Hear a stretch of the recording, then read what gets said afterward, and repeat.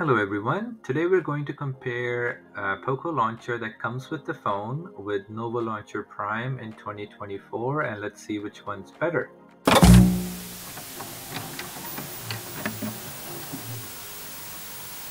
Let's go through the Poco Launcher first. Poco Launcher comes with the phone and it has a great deal of amazing features that you probably wouldn't find in any other Android device. It's fluid and snappy, and I've been using this Poco X3 Pro for the past 3 years and it has never malfunctioned on me. So I would say it's pretty reliable as well. I will go over a couple of features of this launcher. I won't go over everything because that's not what the video is about. So let's discuss the sidebar first. Sidebar is one of the best features of this launcher. You can enable it from the settings menu, and when you do, you will see this white bar on the side. You can move it up and down, or maybe even to either side. I prefer it on the left side. And from this app, you can access any of your favorite apps. And apps that you choose to open from this menu open up as an overlay, so it's great for multitasking. So for example, if you're watching a video on YouTube and you want to do some calculation on the side, so you can open up the calculator, quickly do your thing without having to leave the app. So you could be doing anything, but this is gonna open up as an overlay, so you can even maximize it too, just like that. Or you could, if you swipe up, you can dismiss or close the app. Or you could even like pin it on the side. Let's say if you want to get back to it in a second, so you can just push it here to the corner, and then it'll stay there for you to use again. And you can move it to either side, and if you want to get back to it, you can just click on it, and it'll pop right back up. So it's great for multitasking.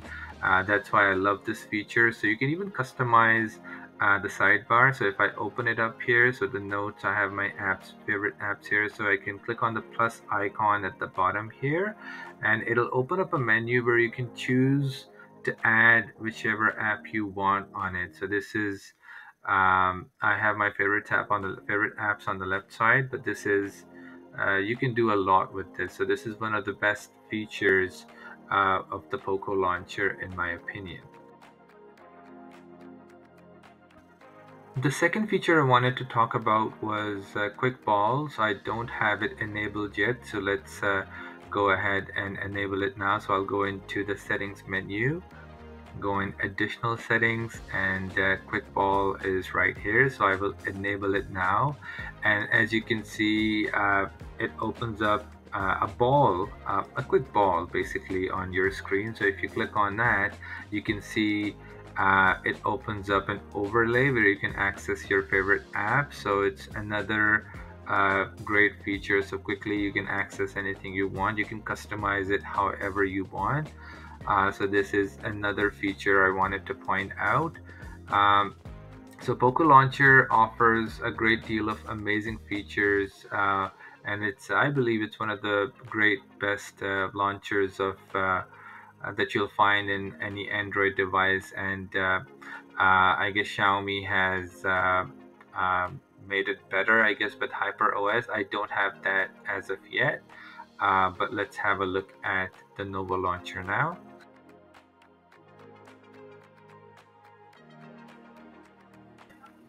Now let's have a quick look at the Nova Launcher. So I'm going to switch the default launcher to Nova Launcher. Let's go in settings and make that change. So I'll go in default launcher. So for Poco Launcher, I'll change it to Nova 7. The first thing that you'll notice is that if you're using gestures, you're going to get these buttons back because gestures don't work on Nova Launcher. So and also with Nova Launcher, the Google Now page that I had on the left side, that's not going to be there anymore. But a couple of great features that I'd like to mention for Nova Launcher. So one is the search bar. So if I hold the menu button here, or if I double tap on the screen like that, you can customize it however you want, but you can search for any app that you have, or you could even do a Google search just by double tapping on the screen.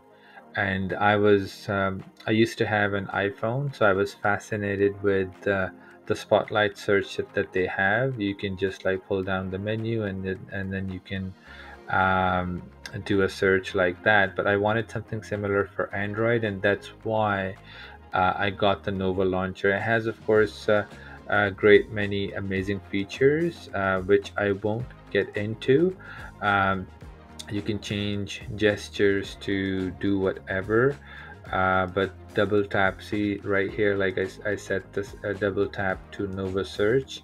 So you can change, customize the home screen, the app drawer, you can add folders, look and feel, you can change the icons. I have the Nova Launcher Prime, so you can pretty much do anything you want to it. But the best feature I would say for Nova Launcher is the search that you can. It's kind of like Spotlight, not exactly the same thing, but it's just as easy, right? So you can just double tap on the screen, search will open up. You can search whatever you want.